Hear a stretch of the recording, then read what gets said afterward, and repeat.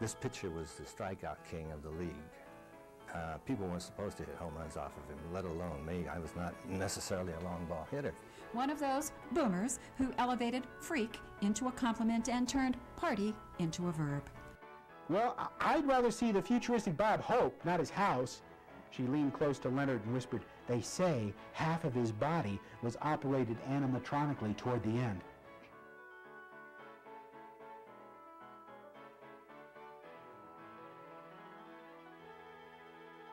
My name is Paul Johnsgard. I've lived in Nebraska now since 1961. That's what, 42 years, 43 years.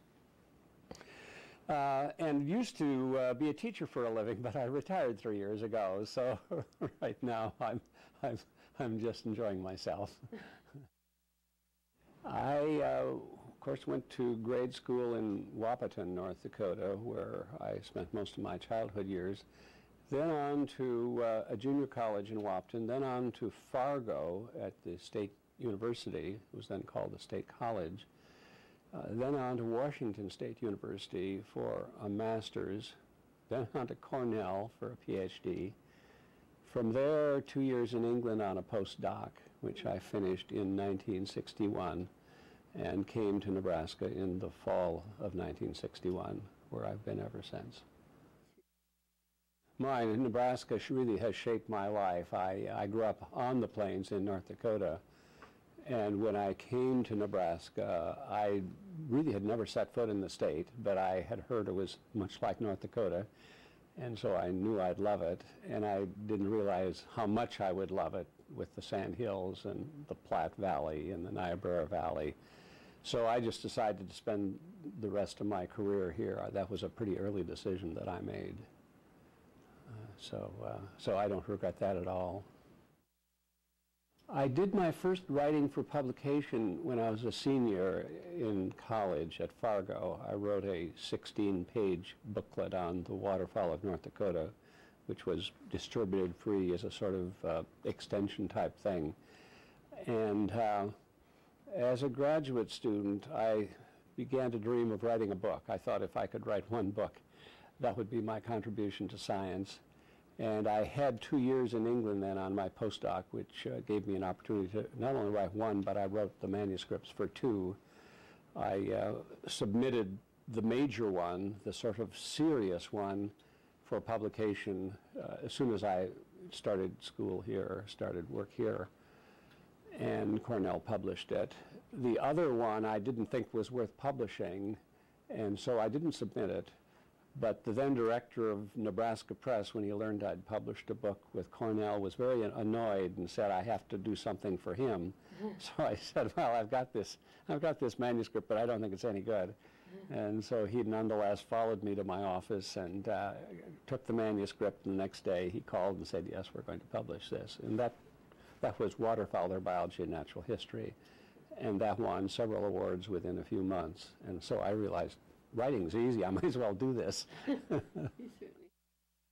People who have been most relevant, stimulating, model-based people have been a few authors, most importantly Aldo Leopold. I received a copy of Aldo Leopold's Sand County Almanac for Christmas when I was a senior in high school in 1949. And I almost memorized that book. I was so taken by his writing style. So for most of my career, when I'm writing to a general audience, I've tried to emulate that style, which is hard to do. He was a superb writer. But nonetheless, I've very consciously studied his style of writing and tried to write as much as I possibly could in a similar vein. The other person who I think has greatly influenced me, although I've never been able to emulate her, is Annie Dillard, Pilgrim at Tinker Creek. I often read her work and wish I could write that well, but I've never tried to actually imitate it or to model mine after her. I just envy it, you know, that's all I can do. Yeah. I've always needed to draw. And to my mind, drawing and writing are very similar processes. I was drawing birds when I was 5 years old. My mother kept a scrapbook of my early stuff, and there are drawings of birds done when I was 5. Writing, I took a course in journalism in high school. I never took a writing course ever, but that journalism course and then English composition in college were my two sort of training grounds, I guess, for writing. But I've had a compulsion to write or draw or do something creative like carving all of my life. If I spend a day and don't do sort of one of those things, then it seems like a wasted day. I guess I was writing probably 5 hours today. And I'm retired. I'm not supposed to be doing anything. What inspires me to write? Often it's being outside. That's the usual thing.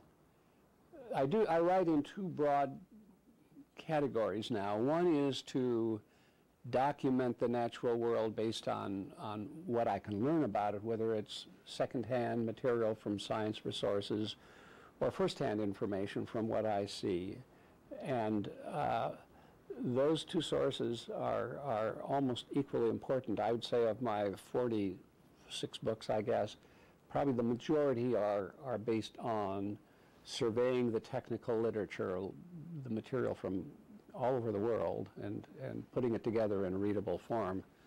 But the last 3 or 4 books I've done have mostly been personal experiences, if you will, with animals, wildlife of the Great Plains,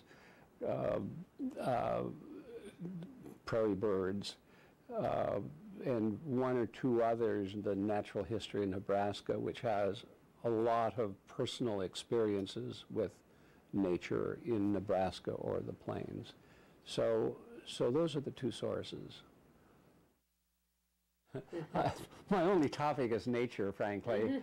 I've rarely strayed from it. Once my daughter and I, Karen, did a book on dragons and unicorns, which was still sort of nature, but it was mostly whimsical, mythological, humorous, if you will, kind of writing. But still, in a sense, nature-oriented. It was a kind of an allegory for conservation of rare and unusual animals. That was the theme that went through it, one of the themes. But I rarely write about people, and one of my most recent books on Lewis and Clark is not about Lewis and Clark, it's about the animals and plants that Lewis and Clark encountered and discovered. So the expedition is very secondary to the biology of the expedition. So I'm not much good at writing about people. I did a little children's book for children, Mountain Dreams, which is mostly about the animals that were, if you will, pets of this little boy, magpie and a dog and a dinosaur, that sort of thing. So I'm not very good at writing dialogue. I really am pretty poor at that, so I don't even try. I work pretty continuous. I was at campus 7 o'clock this morning, and I wrote almost continuously till 4 this afternoon. So I often write 8 or 9 hours a day with a break for lunch, but otherwise long stretches.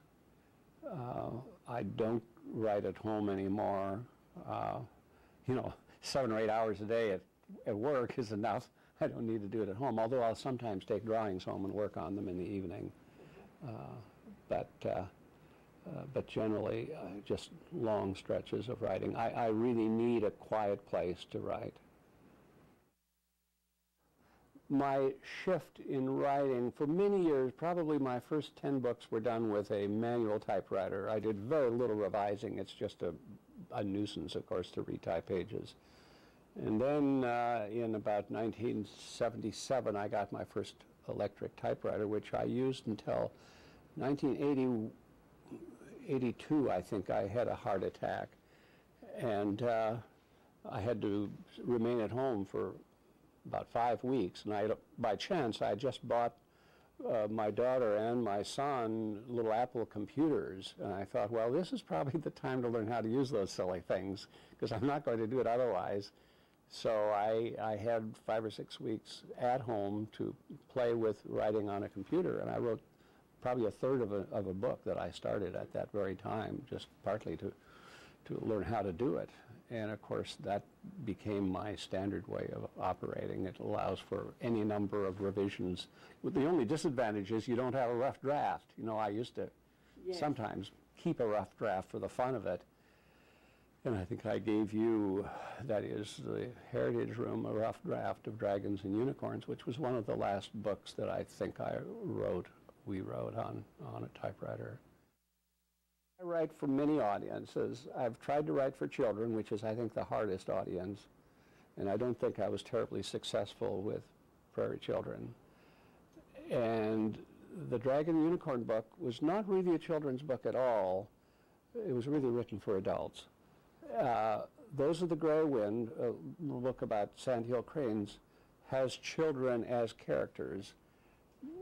And I think it's probably the most readable of the books for younger people, although probably the majority of people who buy it are adults. And then I write really boring books for scientists, monographs. I haven't done that for a while, but probably 10 or 15 of the books I've written were really for serious ornithologists, things like the Busters of the world. I said the other day, I told somebody I'd written a book on the Busters of the world, and he thought I was joking. Didn't know there were such a group of birds as busters. It's very hard getting published now. I think I was lucky. I started publishing books when there weren't a lot of, I think, a lot of other people trying to get published. I've never had a book manuscript turned down, and I think that's very unusual. But I've never had an agent, which is also probably unusual. But I think it's very difficult to break into publishing, and what I would recommend for people who really want to write books is to start writing for magazines and hone your skills by learning how to write for magazines. Several of my books came about as a sort of an outgrowth of articles I wrote for magazines, Natural History and things like that. That gets your work before the public, and editors can evaluate how well you write. So I did a lot of that sort of thing in my earlier years writing for nature magazines. But I'd like to finish 50 books. I'm within about 3 or 4 of that. I'm running out of topics. It gets harder and harder to find a totally new topic. I've exhausted all of the obvious bird groups. You have to go to things like trogons and quetzals, which are pretty obscure groups of birds. I've concentrated more on Great Plains regional writing, and I don't know how many more books of that general type I can do, but I never know. The idea for a book often comes up just totally out of the blue, and then within a day or two I'm hard at it. So I don't know what the next few books are going to be. Sure. I'm writing a book on the Niobrara Valley, which is 90% done, and that came about sort of as just a stray thought, if you will. I thought it might be kind of fun to spend some time on the Niobrara, and it developed into a book. A book on the prairie dog came about partly as a result of going to a Game and Parks meeting dealing with the protection, or unfortunately the non-protection of prairie dogs, and I got so upset about it, the failure to protect them, that I decided to write a book. So I don't know what's going to happen, but I'll be either writing or drawing, that's for sure. Places that have inspired me to write books about them are the Platte River. My first sort of regional book was about the Platte River and associated birds, especially cranes. Then I spent 17 years at our field station in Ogallala, just next door to the sandhills, and I fell in love with the sandhills. And so that became a book. And finally then, I decided to do the whole state. And so that gave me an excuse to travel around some of the parts of the state.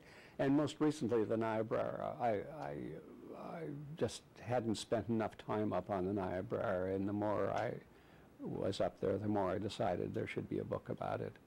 So, so those are my favorite places.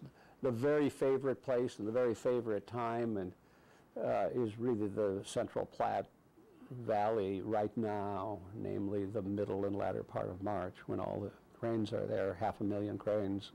It's better than the Serengeti, which is where most people imagine this is the wildlife heaven. The Serengeti is not as good as the Platte Valley in March. I've been to the Amazon and I've been to the Arctic several times. I've been to Australia.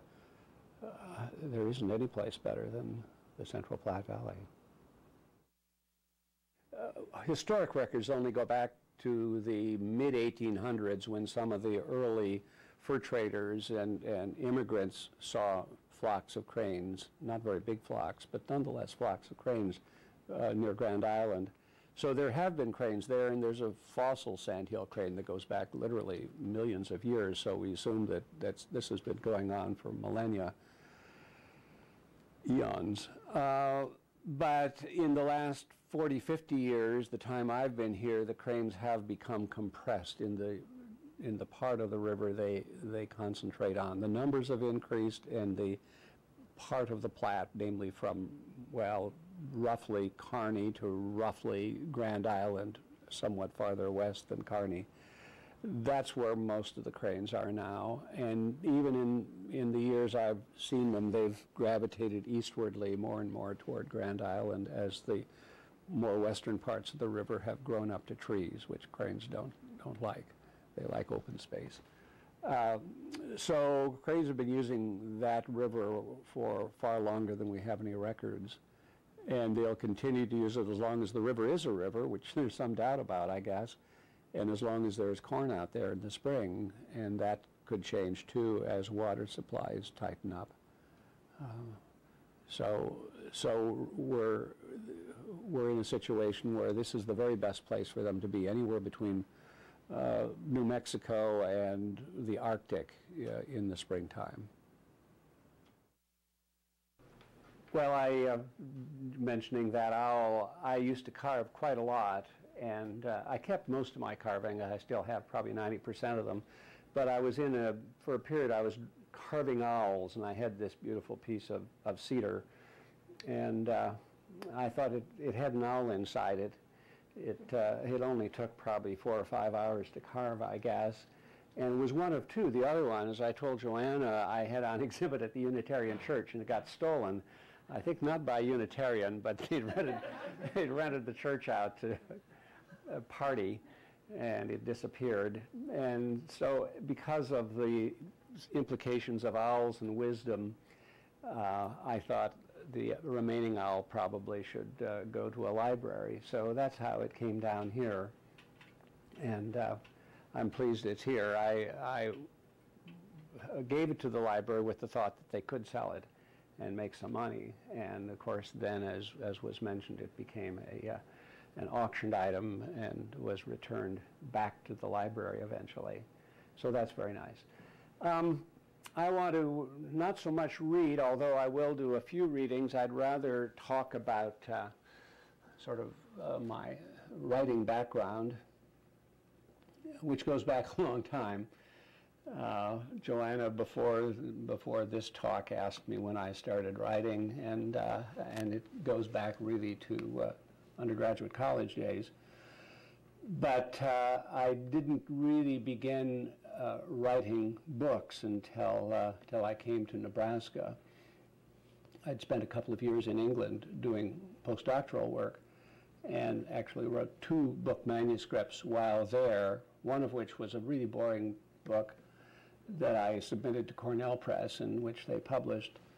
The other was a much better, more interesting book, but I didn't think was worth publishing, frankly. Nonetheless, the then editor, the then director-editor of Nebraska Press thought it was worth publishing, and he did. And it won 2 or 3 awards within a year and was named one of the 100 best books in science of that year. And I thought, boy, they don't know what they're doing, but this is up pretty easy.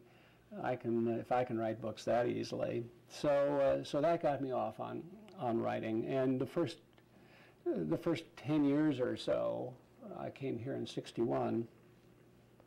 For most of the first 10 years, I wrote pretty much text-like reference things, apart from that book I just mentioned.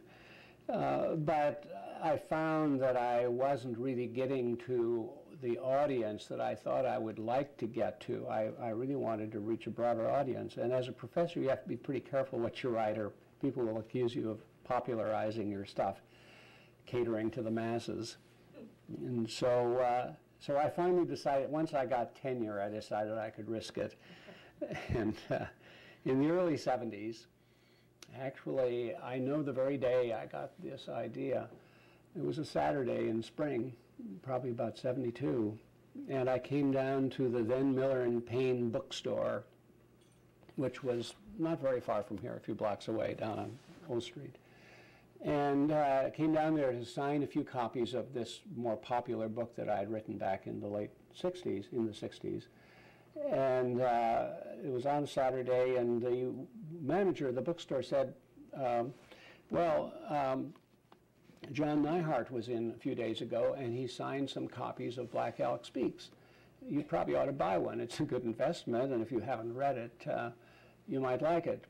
So I did, and it was, as I say, a nice afternoon, so I took it home and started reading it, and was really quite, in the modern vernacular, blown away by that book. I hadn't read any of Neihart.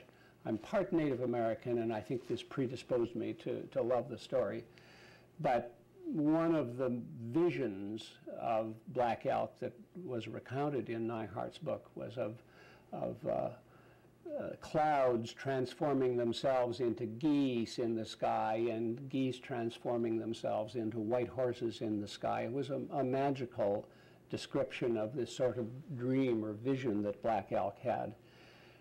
And I couldn't escape it. I thought about that, and I thought about the apparent sort of quasi-mystical values that birds, specifically geese, must have had to the Oglala Dakotas, at least. And I was, at that time, writing a really boring book on the waterfowl of North America, which was subsequently published.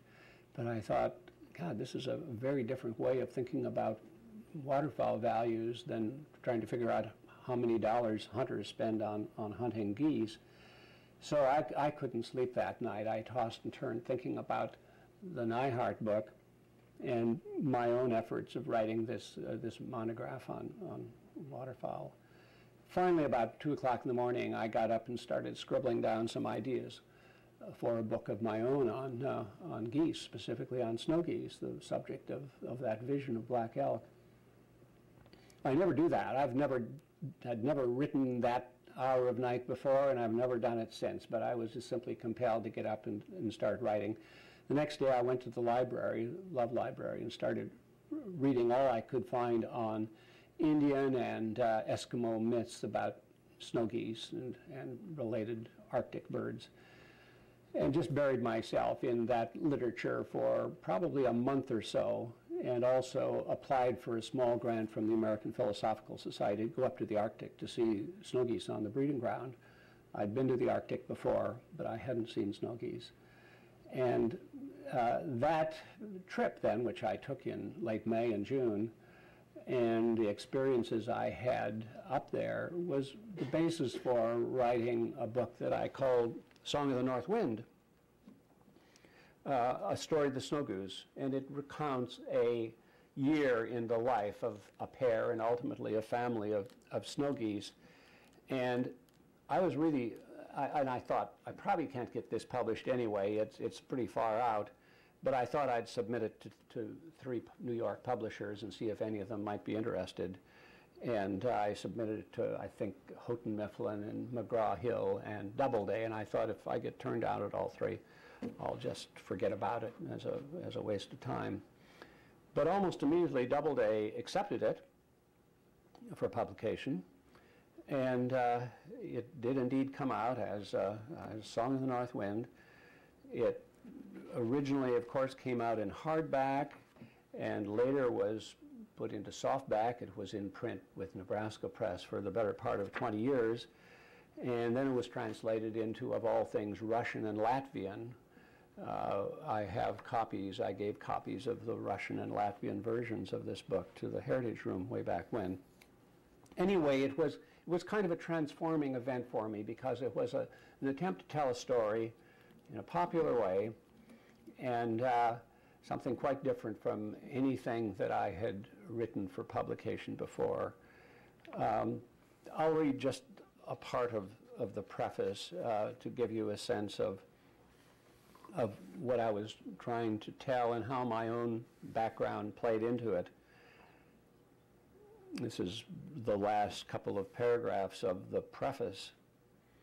As a boy growing up in Wahpeton, Wahpeton's a small town in the Red River Valley near Fargo, I measured my winters not so much in conventional time intervals, but in the days until the geese returned to Lake Traverse. Lake Traverse is located just about on the boundary between North and South Dakota and Minnesota, where those three states come together. By late March, I could find scattered groups of mallards and pintails in thawing creeks near town, but it wasn't until the first haunting cries of the wild geese penetrated the evening air that schoolwork became a drudgery. And the only important event of the day was the weekend weather forecast. When Saturday finally came, our family car would be loaded with a change of clothes, a thermos or two hip boots, binoculars, and when I finally had saved enough money to buy them, a camera and a telephoto lens. I'm talking about when I was a junior in high school. Within a half an hour, I would be simultaneously jockeying the car through the muddy and badly rutted country roads of northern South Dakota and searching the horizon for flying geese. By mid-morning, the birds were headed back into the marsh after their morning foraging session, and it was only a short time before the direction of their movements made apparent the best location to hide in order to intercept their flight lines. This annual spring ritual of meeting the geese on their return from the south was more important to me than the opening of the hunting season. I hunted for a few years, the beginning of summer vacation, or even the arrival of Christmas. The spring return of the geese represented my own epiphany, a manifestation of gods I could see, hear, and nearly touch as they streamed into the marsh. By evening, I would be wet and cold and exhausted from wading through icy waters and crawling through mud and snow. But during the drive home, my ears would resound to the cries of the wild geese. And when I closed my eyes that night, I saw them still, their strong wings flashing in the sunlight, their immaculate bodies projected against an azure sky. They were my criterion of beauty, my definition of wildness, my vision of paradise. I had little idea of where they had come from, and even less conception of where they were headed. I only knew I must be there to see them, to become a part of something I couldn't begin to understand, but which to me represented the primordial energy of life. Well, that book, rather surprisingly, sold very well, was received very well, and it made me think perhaps I can write in a more popular vein and sort of supplement my still rather meager university income with popular writing, because my serious writing certainly wasn't doing that. So that was the first effort in the mid-70s.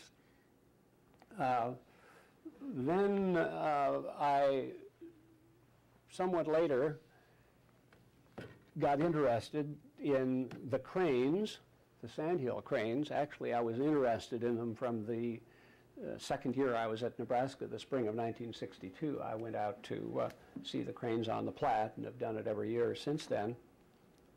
But I didn't think seriously about writing a book about the cranes until the 70s, when I did a big, boring, serious book on the cranes of the world, and felt once again, like the goose thing, I should try to find a story that is readable and interesting to, if you will, the general public.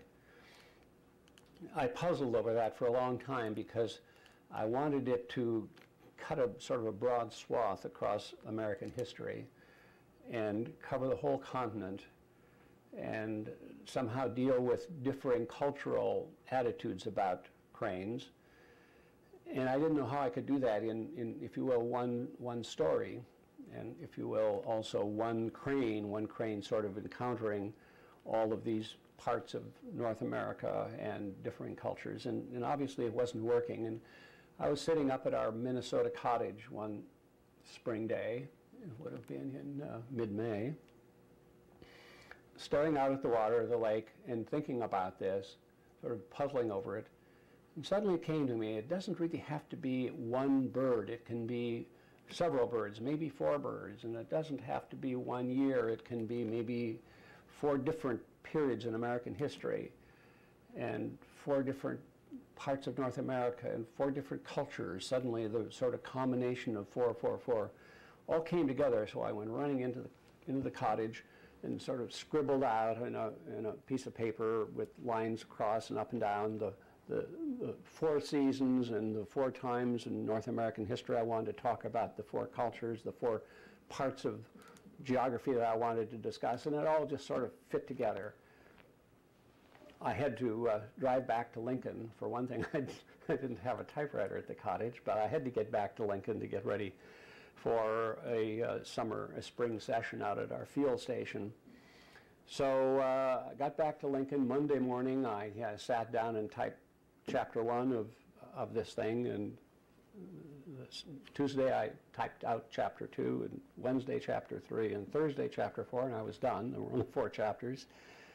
Friday I packed up my gear and went out to teach at our field station. And I did a fair number of drawings out there to make the book complete.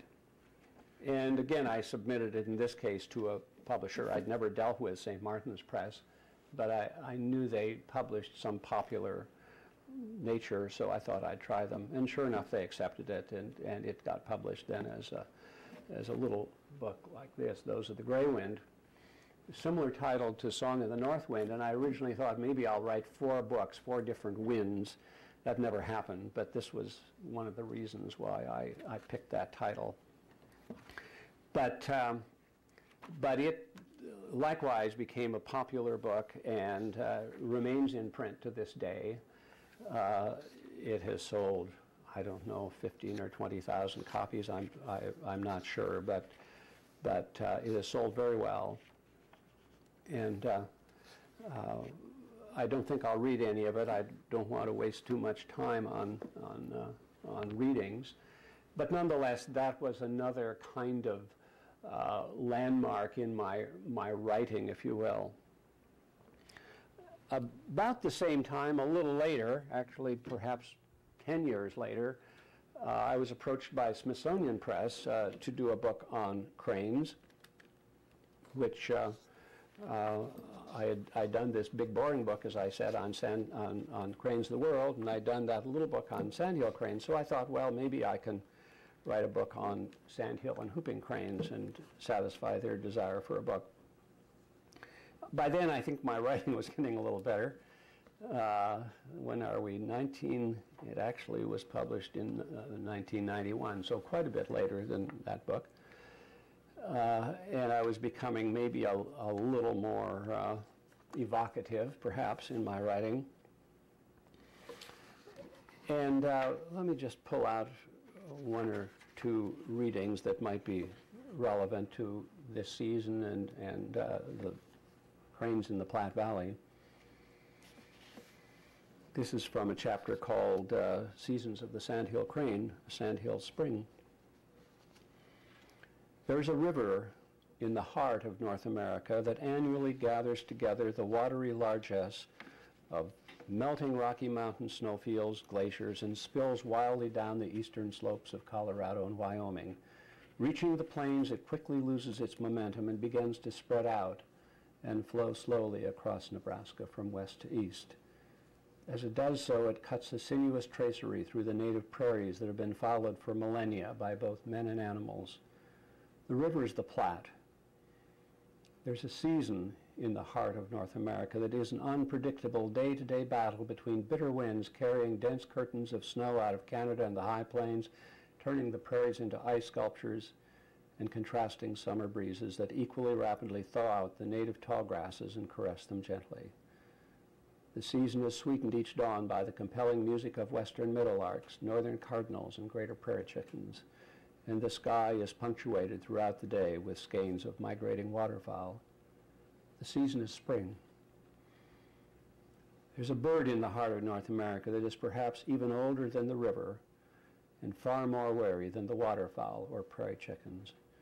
It is as gray as the clouds of winter, as softly beautiful and graceful as the flower heads of Indian grass and big bluestem, and its penetrating bugle-like notes are as distinctive and memorable as the barking of a coyote or the song of a western meadowlark. The bird is the sandhill crane. There's a magical time that occurs each year in the heart of North America when the river and the season and the bird all come into brief conjunction. Well, I think that's a little better writing than what I used to do, and tries to become a little more poetic, if you will.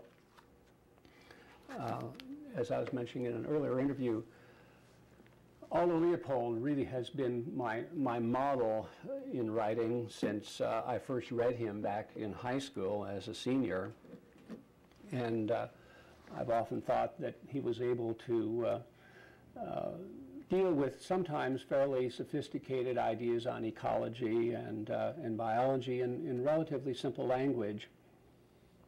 And so that's been something that I've tried to do, even in my technical monographs.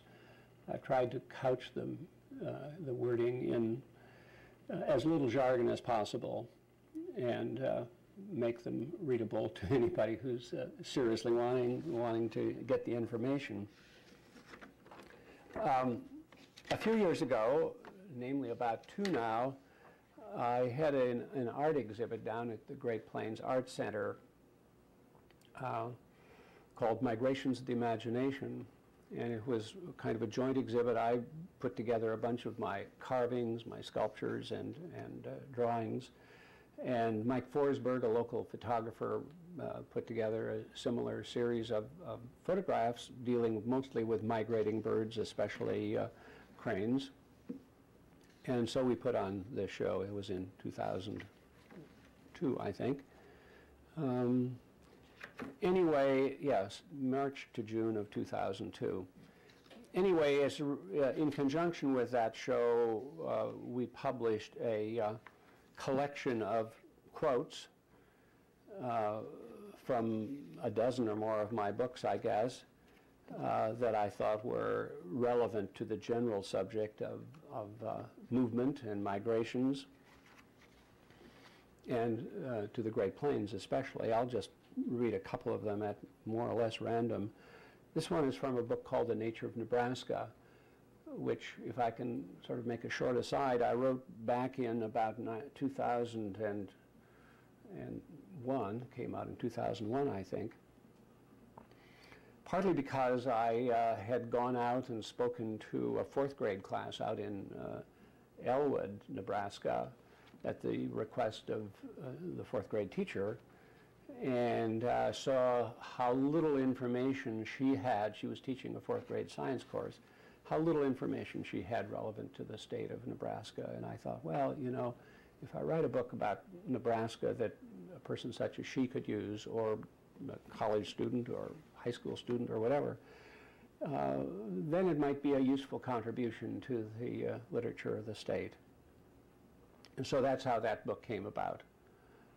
It's a longer story than that, but that'll do.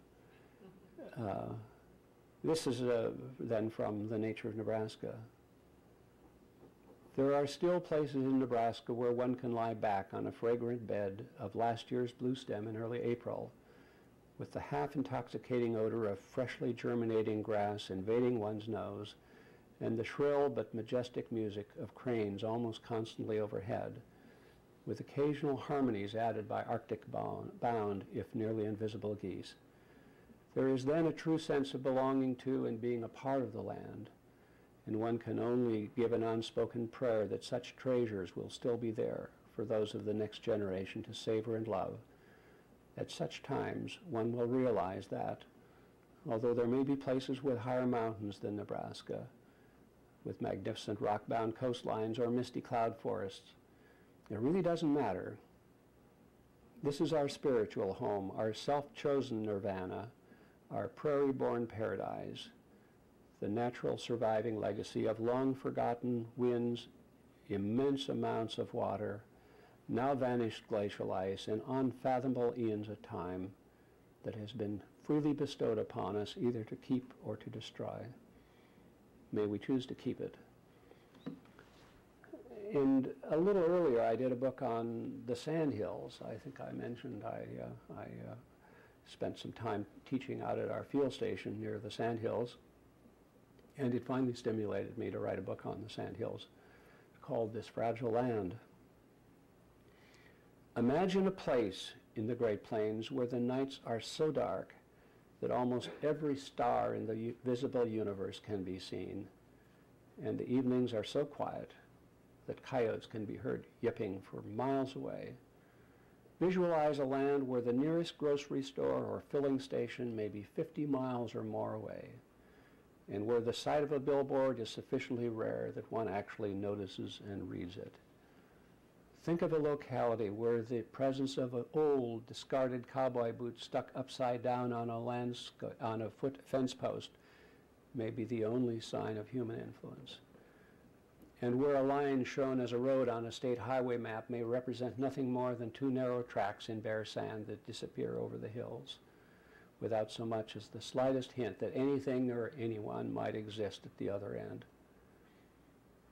It is not a land for the faint-hearted, for those in a hurry to be somewhere else, or those unwilling to feel totally alone and self-reliant. It is a land, however, of gracefully bending horizons, of waving grass, shifting late afternoon shadows, of stunning sunsets, and of inner peace. It is called the Nebraska Sandhills. And I think from the same book. I finally began to realize the true heart and spirit of Nebraska is not to be found in our eastern cities, our vastly overrated football programs, or even in the historic and now dying Platte River that whispers sad dirges to times past as it glides eastward to meet an equally altered and degraded river. Rather, the state's pioneer spirit persists in the quiet recesses of our sandhills, particularly in the fortitude of the people who once homesteaded them and whose descendants still live there. And from a slightly different but similar kind of topic, skeins of snow geese still etch and march Nebraska sky from dawn to dusk. Prairie chickens still annually greet the spring sunrises with their ancestral rituals. And the spine-tingling calls of sandhill cranes coming into roost on the Platte still bring with them the distant echoes of thundering bison, trumpeting mammoths, and even of times before recorded time. We can still totally lose ourselves in their grace and beauty, imagining that we have found some other Eden, and hopefully resolve to act in such a way that these birds may still be able to cast their marvelous spells just as strongly on our descendants a century hence as they do today. I've always loved the Great Plains, having spent 90% of my life on them. And the longer I'm here, I think the more I'm entranced by them. And so of the last several books I've written, of the last 3 or 4 books, I think they've all dealt in one way or another with the Great Plains. The Lewis and Clark on the Great Plains, great wildlife of the Great Plains, prairie birds, faces of the Great Plains. All of those are books that I've done in the last maybe 5 years or so, and they've all really concentrated on the plains. I've lived in the mountains, and I've spent a lot of time on coastlines, but it's hard for me not to love the plains. And How much time do I have, Joanna? When am I supposed to be done? Let's see. We have to be out of the library. You have about 15 to 20 more minutes. Okay, all right. I'll read a couple more things about that relate to the plains, at least. This is from Prairie Birds, which is a book about the 30 or so species of birds that are most abundant on the prairie and largely adapted to the prairie. It's a curious fact of human nature that undulating lines are more interesting and jagged lines more visually exciting than straight lines. That simple truism is perhaps why there are far more books that have been published on the beauty of deserts and of mountain ranges than have ever been written on the plains and plants and ecology of plains and prairies. Unless one has been born and raised on the prairies, a painting by Mark Rothko showing a broad horizontal red streak crossing an otherwise unicolored and dark background does not immediately strike the average viewer as representing a magnificent prairie sunset. That was from Prairie Birds. This is also from Prairie Birds.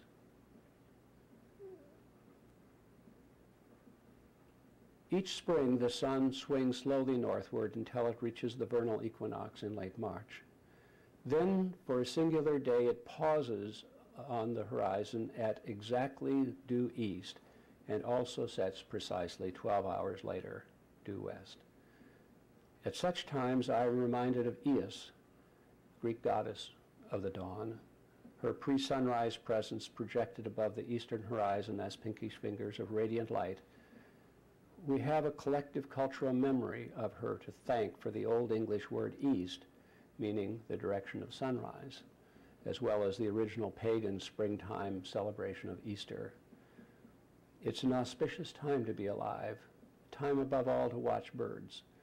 The word auspicious is similarly of pre-Christian origin, from the Latin in this case, meaning to divine the future by watching the movements of birds. And from Great Wildlife of the Great Plains. The Great Plains are thus a biological meeting place of northern, southern, eastern, and western elements, acquiring a kind of collective uniqueness simply by virtue of their central position, thereby becoming a sort of biological melting pot into which plants and animals have seeped from all around their edges. Like America itself, the plains represent a kind of composite or self-assembled land whose strength lies in their diversity and whose remnants must be treasured and protected, if only in fragmentary remnants and locations. So clearly, some of these things, at least, are a little more philosophical than the early writings I did, and I think probably most writers become a little more philosophical with age, maybe when they run out of real things to talk about. But anyway, I think that that's the fact. Here's something more about cranes in the Platte. We don't know what originally drew the cranes to the Platte, but the unique present-day combination of a wide sandy river, nearby wet meadows with a supply of invertebrate foods for a source of calcium, and an almost unlimited amount of waste corn in nearby fields, forgetting abundant carbohydrates that can be converted or stored as fat, provide the magic attraction now. Millions of snow geese, Canada geese, and other geese join in this feast, as do several million ducks, making March in Nebraska a birdwatcher's paradise. Its prospect alone is enough to warm the heart through the long days of winter, and the sounds of cranes filling the air when they finally do arrive is at least as thrilling as hearing a massed choir singing the triumphant chorus to Beethoven's Ninth Symphony. How many of you have been out to see the cranes on the Platte, out of curiosity? Well, the majority, at least slightly majority. It's something that I think everybody with any interest in the natural world should try to do.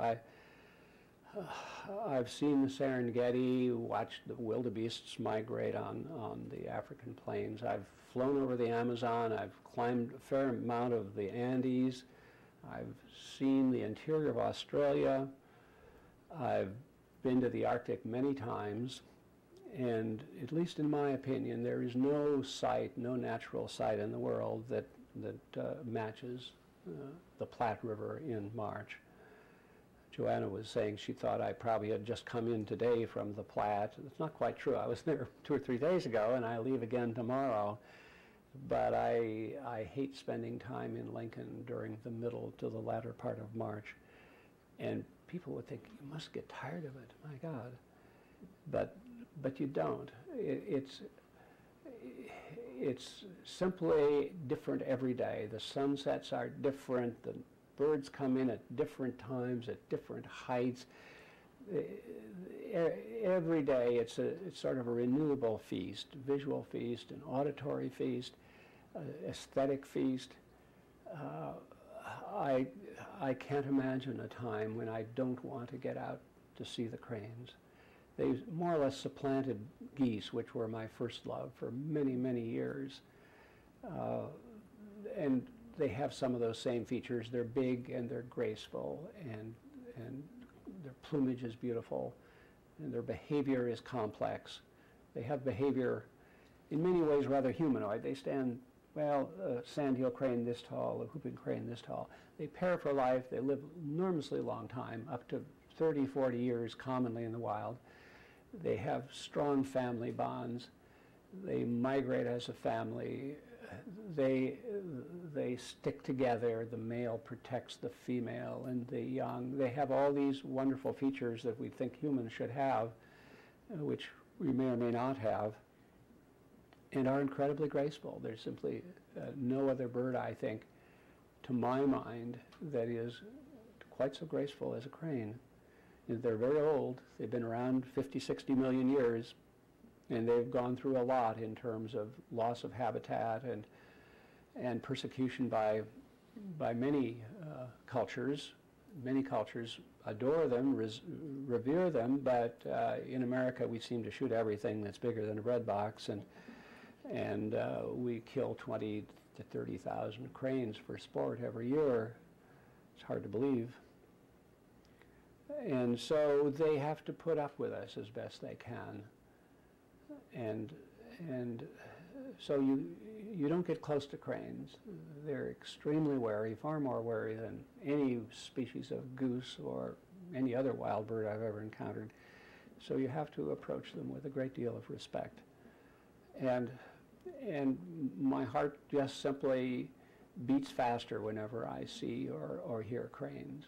There's simply no way to explain, for me at least, the wonders of those birds. And so I look forward to March in the same way that as a child I looked forward to April and the arrival of the snow geese in North Dakota. Now it's March. They typically arrive about Valentine's Day, nearly the middle of February, and they stay until about the 5th to the 10th of April, depending on the weather. So they're highly predictable. And I usually know within a day or two of when they're likely to arrive on the Platte, just watching the weather, watching the wind direction and amount, and having some sense of the amount of snow cover out on the Platte. So they're as predictable as almost anything in nature in the sense of arriving and departing. But when you deal with cranes, sort of person to person, if you will, then they're less predictable. You don't know how long they're going to hang around. You don't know just how they'll respond to you. And part of it probably depends on when they were last shot at or how familiar they are. They come to, I think, understand what the person is doing. I mean, clearly, if you're carrying something that looks like a rifle or a gun, you're not going to get very close. But if you don't pay any attention and just sort of walk off at 45-degree angles to the flock, then they'll probably tolerate you reasonably well. But unlike a lot of birds, they're always, in my mind, always thinking about what you're about. And so it becomes a challenge to get close enough to really see what they're doing. And their behavior is sufficiently complex. They have expressions in the same way that you and I have expressions. We can raise an eyebrow or something like that and convey Communication, crane communication, is often just about that subtle, preening the wing feathers or shaking the wings or tail, or simply exposing more red skin on the top of the head. All those things have meaning to other cranes, at least, and so it becomes possible to sort of read what they're about, and you can work out family bonds, and you can work out amounts of courtship going on, and it becomes a kind of a window into a very different world, but a very interesting one. I think I've still got maybe 5. Here's a couple more things about cranes.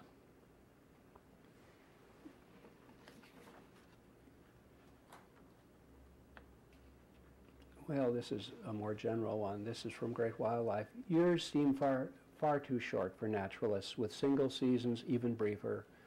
Springs come and go so rapidly that the summer blooming prairie roses seem to appear even before the blossoms of pasque-flower and purple avens have been transformed into wispy filaments of prairie smoke. Yet for a few weeks each spring and fall, the Great Plains are visited from the air by uncountable millions of transients. Many move silently at night, with the only clear evidence of their passage being the broken bodies of small nocturnal migrant birds lying at the base of tall buildings. Perhaps while watching the pinpricks of light from distant stars, they fail to see those colossal objects in front of them.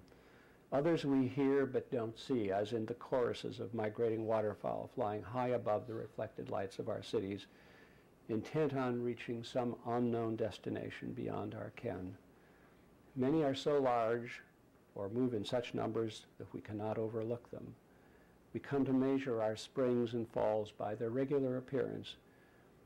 These comings and goings are often the natural guideposts of our lives, as in the spring we saw the whooping cranes, or the winter of the snowy owls. Such events seem to provide far more satisfying memory posts than, for example, the year I turned 40 or 70.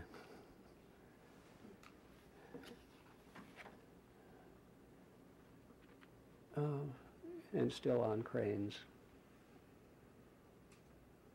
Migrating cranes still gather during spring in almost uncountable numbers to rest and sleep beside the peaceful sandbars of the Platte.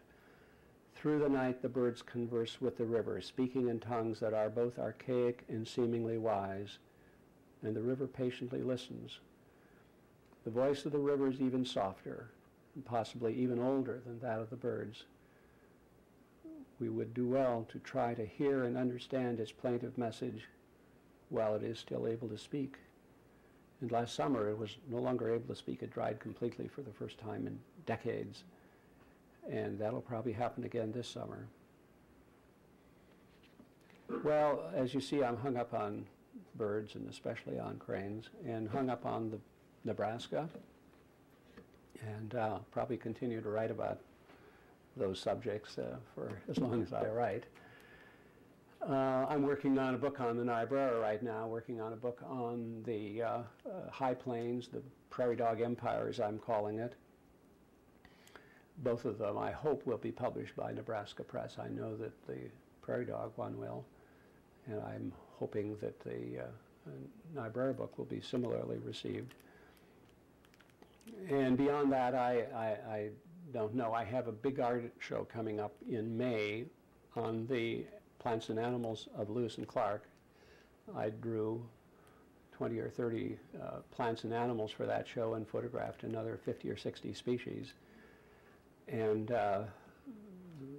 two friends of mine have either photographed many of the additional plants and animals, John Farrar, the plants, and a Kansas friend, Bob Gress, most of the other animals. So we'll be able to show by drawings or photographs all 150 roughly species of the plants and animals that Lewis and Clark encountered on the Great Plains. That show starts in May at the Great Plains Art Center and will run through the summer. So if you're interested in Lewis and Clark, I hope you'll find time to see it. We might have time for a question or two, do we, Joanna? Yes. Okay, yeah. You're nodding your head as if you wanted to have a question, or maybe you were just... I'm saying yes, you had time to question. Oh, okay. Is there anybody who I haven't put to sleep? Yeah, wait. Question, we know that, the cranes are in Nebraska for 3 weeks or what have you. Yeah, about a How month. long does an individual crane Stay in this... Yeah, there aren't many that have been banded with telemetry equipment to the point that we know the exact days, but the belief is that it probably takes about 3 weeks for them to gain a pound of fat. They weigh about 5 pounds coming in, they gain about a pound going out, and they have to spend just about every hour of every day during that 3 or maybe 4 week period looking for corn, mainly corn. Collectively, the birds are here, as I said, from usually mid-February till early April, so that's about a 6 or 7 week period. But most cranes are probably here only about half of that amount of time. They straggle in over a period of several weeks, reach a peak about the end of March, and then, depending on the weather, the south winds and so on, dropping off very rapidly the first week to 10 days of April. So that's the general story, but cranes are so wary, it's very hard to capture them alive and put telemetry on them. There are about 5 or 6 that have such equipment from last year, and they were tracked all the way, in some cases, to Siberia. Yeah, they crossed the Bering Strait. I've stood on the one of the Pribilof Islands in about the first week of June and seeing cranes headed for Siberia, probably 100 miles away. They crossed the Bering Strait, and that's surely one of the most dangerous parts of their migration. Not all go to Siberia, but about 100,000 probably do, out of 500,000. Yeah. Do you have a favorite sandhill crane anecdote? Well, I guess, I suppose, Tom Mangelson was a student of mine, and he's now world-famous wildlife photographer.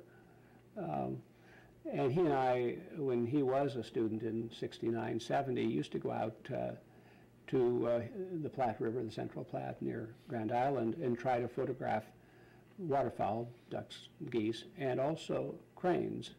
I had photographed ducks and geese most of my life. For 20 years prior to that, Tom was just learning. But he wanted to photograph cranes especially, and so he went to Cabela's, which is a sporting good place, bought the most expensive crane decoys, beautiful plastic, full-bodied decoys with, hand-painted eyes, and from 10 feet away they looked exactly like a crane. And so I think he bought 3 or 4 of them. They were pretty expensive. And then we set out 100 or so duck decoys to try to lure in the sandhill cranes. It's very easy to lure in ducks and geese. They're relatively stupid. You could put out white Clorox bottles and bring in snow geese. But the cranes, we soon learned, if you wanted the cranes not to land on a particular island, you put a decoy there, because they knew immediately that was a fake crane. So in a sense, you just use the decoys to get the birds to land somewhere else. So in a sense, I guess that's an anecdote about the visual capabilities of cranes. I've always thought they were at least as smart as I am, and probably smarter. Can't think of any others at the moment, but funny things happen, of course, every time you spend a lot of time with wild animals. I went to the Arctic in '63 or so to photograph and study eiders, which are Arctic nesting ducks. And I wasn't very interested in cranes then, even though they were nesting in that same tundra, and I didn't even try to photograph them. And of course later I cursed myself for not having good photographs of sandhill cranes on their tundra nesting grounds, and the only ones I got were way out of focus, where I was focusing on emperor geese or something like that in the foreground, and there'd be 2 brownish gray blobs in the distance, and they never came closer than probably a quarter mile. But using that experience, I was able to write the first chapter in Those Are the Gray Wind experiences on the tundra and on sandhill crane nesting grounds. Any other questions? I think we've probably used up the time. I appreciate you all coming on such a nice evening. I'd like to say that this has been very illuminating. Thank you. I'll hang around a little while, I guess. I'm leaving tomorrow for the crane, so got to get home and pack. Anyway, thanks again. Thank you for filming us.